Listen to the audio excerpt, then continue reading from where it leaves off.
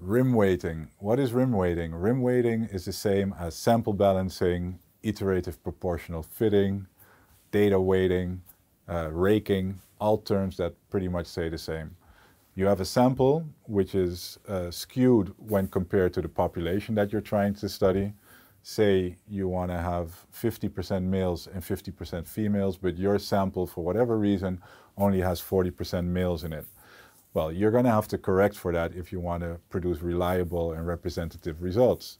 Well, rim weighting is the procedure where you calculate weight factors for the males, giving them a higher weight factor than 1, so that statistically the weighted results actually match the results of the population.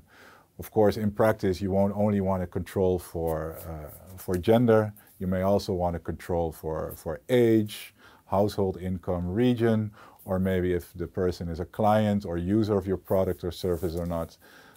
In the end, that's usually the most important thing, that you pick the right variables.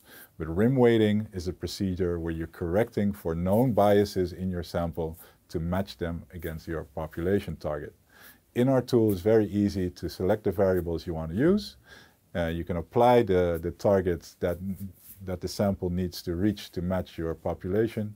So it's very easy to do, very intuitive, and I'm sure you're going to enjoy it and going to have fun using it.